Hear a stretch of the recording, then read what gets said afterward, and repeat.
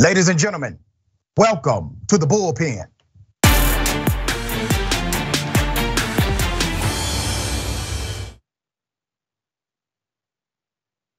We have a special Bullpen today. We covered an anti-Karen not too long ago on the program. This individual stood up for customers, stood up for employees, and stopped a criminal Karen from assaulting others. She was fired from that establishment for doing so. Let me remind you of the video, and then we're going to bring her on the show. Here's the video. Karen in Burger King. She doesn't go on. Give it. Okay, call the police and get me out of here. Give me the 800 number so I can tell them you don't have enough thing here. Because we were sitting here. There's a Karen. Man, please get out of my life. Get out of my life. Okay. And you still waited in order for Burger King, so have a good day. Yeah, okay. Get out of my phone. Come out over here.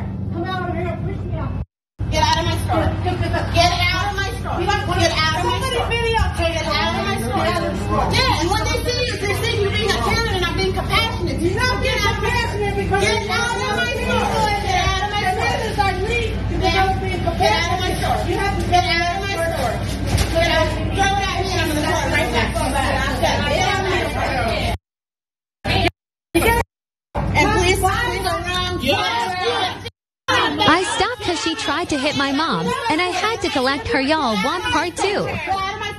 Here's part 2. It won't let me post the full thing, so I'll be posting part 3. Now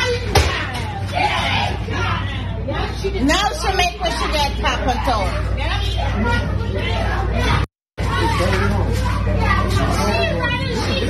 She knows what she got now. You can't put your hands on people. Why would you put your hands on one kind of tree? Why do you put your hands in my face? Put your hands on the woman. Back it off! Back it off! You fool! Get back in! Please, everybody get inside. Please, everybody get inside.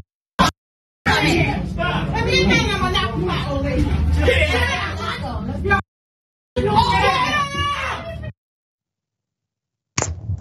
That particular Karen even attempted to hit somebody with a vehicle afterwards. I have Miss Shaneda Foster on the program. She was the manager of that Burger King when all this went down. Madam, welcome to Indisputable. Thank you for being on the program. How are you? Thank you. You reached out to me after we covered this, and you said, Doc, I was fired. I was let go from Burger King because of this incident. Ms. Foster, you are a mother. You are a mother of a beautiful young girl named Tamia. She's almost 6 years of age. Yep. This rocked your world in a very negative way. If you would describe what happened on that day. It's something that I've never thought that I would ever deal with ever. I've been in customer service since I was like maybe 19. And I never ever experienced anything like that. The fact that she actually physically hit me was like over breakfast was just beyond that. I never even thought that the videos would ever get out or I would ever go viral. As far as like my daughter, it kind of made me want to look at life in a different perspective. Like ever since it came out, like I would always teach her to be a better person, and that just made me realize that I need to go harder, and it makes me feel like I need to try harder with her because this world is getting to be really cold. It really is. I want to ask you about some elements not seen on the video. To my understanding, this Karen actually did much more damage than what's seen on the video. Yeah. What led to the physical altercation that we see in the video when you are trying to get her out of the building? What happened right before that? Well, fast forward, this is when you guys actually see the recordings and stuff like that. Because to be honest with you, it happened, it was going on about 10 minutes before anybody actually started recording. Okay. And then it just escalated to that. I went behind the counter because as you see, you can't really see in the video, but you see that she's doing something. She's actually throwing something behind the counter. And that's what made me want to go behind the counter. When you see her walking up to me and I'm telling her like, I'm trying to be compassionate to you, that's when she actually smacked me with the bag. Before she was just tapping me, just trying to just like bully me, but she actually physically smacked me with the bag. And when she walked over, there was a group of women sitting there, and they were just waiting to get their food like everybody else. They were recording because they saw how it was getting. And she literally walked up to them and was like, started using profanity and cussing at them. And then she got into the one girl's face, and you could tell, you can't see in the video, but she was very young. I want to say she maybe was about 16 years old. She got in her face, and that's when her mother jumped in. And the lady was trying to fight both of them. Like it just, I don't even know how it even escalated like that. She was just calling them all types of profanity and then hitting them with the bag. And then she literally went to go swing. And that's when you see me jump in there. And that's when I told her, I was like, ma'am, you have to leave. Like, you're getting to be too violent now. Like you're just taking things to another level. Now you're literally going after minors now. This all started because she wanted you all to serve, was it breakfast? Yeah, and I offered to serve her breakfast. What happens is that the resort or the place that I worked at, we are around a bunch of resorts. So between 10:30 and 11 o'clock, we usually get really swamped for breakfast, even though breakfast ends at 10:30. We can still serve breakfast, and I choose to do it. I know a lot of Burger Kings do, and so we run out of food. Well, within 15 minutes, I ran out of everything that we had. I offered to make the food for her, but I told her it would be about a 15-20 minute wait. And in the meantime, one of my managers actually gave her something. That's why she had the bag to begin with, as an inconvenience. And even that wasn't enough for her. How long did you work for Burger King before they let you go? I would say about a year and 4 months. Okay. But I did a lot of progress from working in a year and 4 months.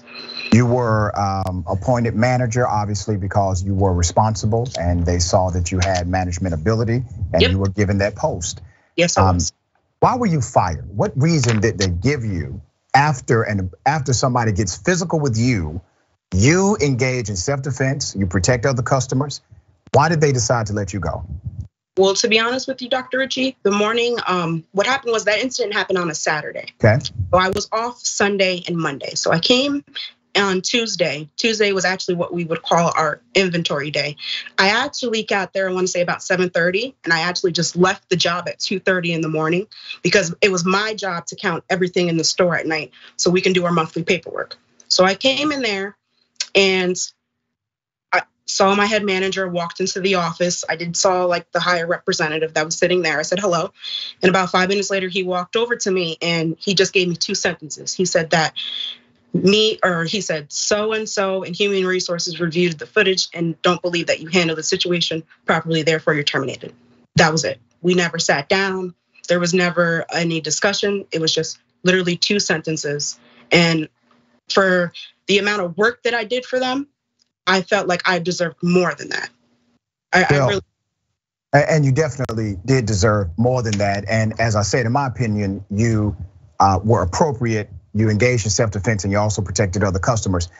Once it escalated and it was outside, who is the white male that we see with her?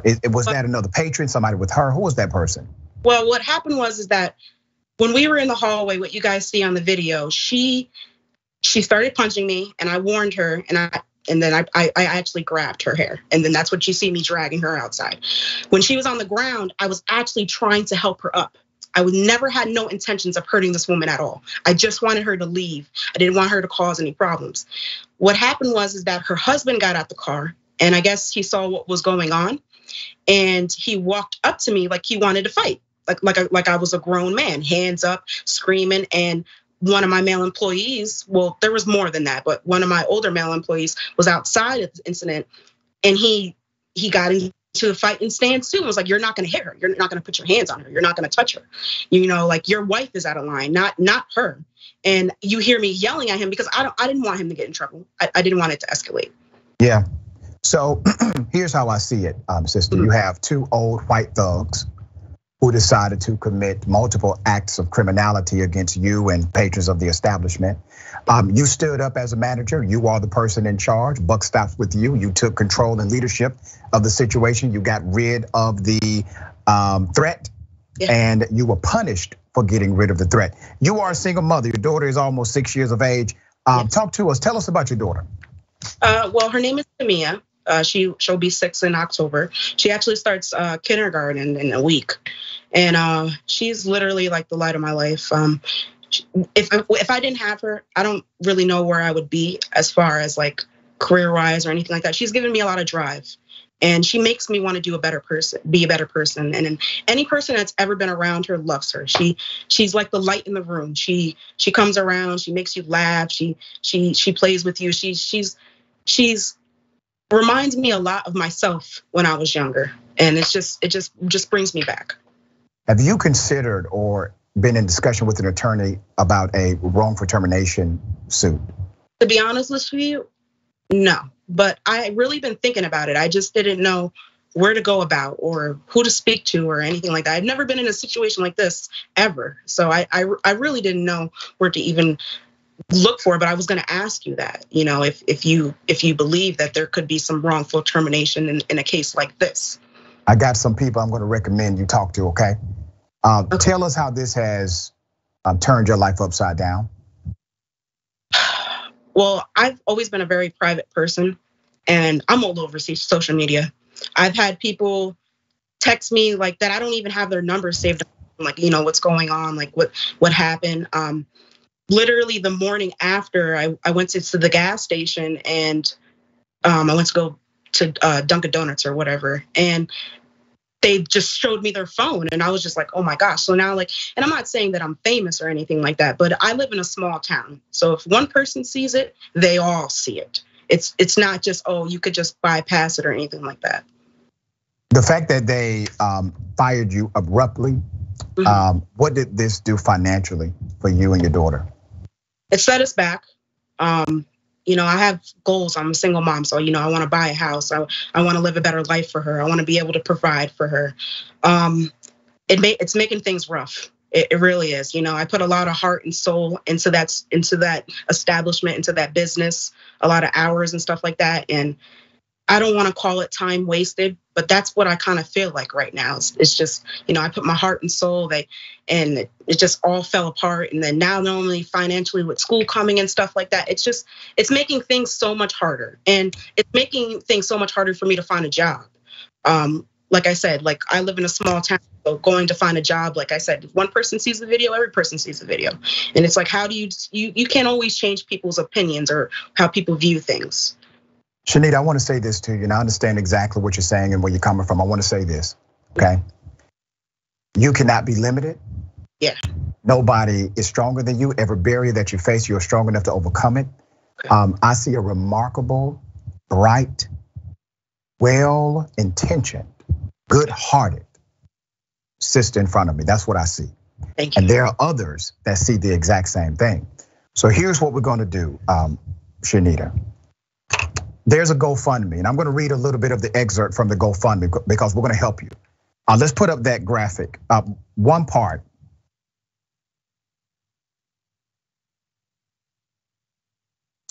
I'm gonna get too emotional reading it, so I'm not gonna read it. What I'm gonna do is ask those who are watching to go to the GoFundMe.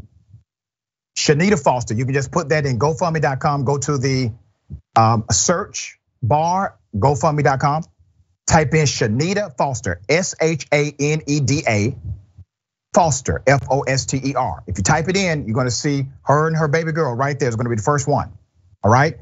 SHANEDA, last name Foster, FOSTER, at GoFundMe.com. Go ahead and do that. All right, Ms. Foster, I'm not a wealthy man, but I'm going to give you $1,000 today. Thank you. And I want that to be, it's my pleasure. I wish I could do more. I'm gonna ask anyone who's able to match my 1,000 to do so. This is the village responding to the negativity that has been done to this one person. We can't keep talking about being better human beings and being compassionate and standing up for each other and being a coalition if we do not act in moments like this when we see clearly that this woman was done wrong. She stood up for what was right. And she has been railroaded by a major corporation who decided not to give a damn about the fact that she has served them well and served them well on that day also. So dear sister, those contributions are gonna come in. What I'm going to do is make sure you have my contact information. I do wanna recommend some attorneys for you to talk to. Some of them may actually be able to practice in your particular state.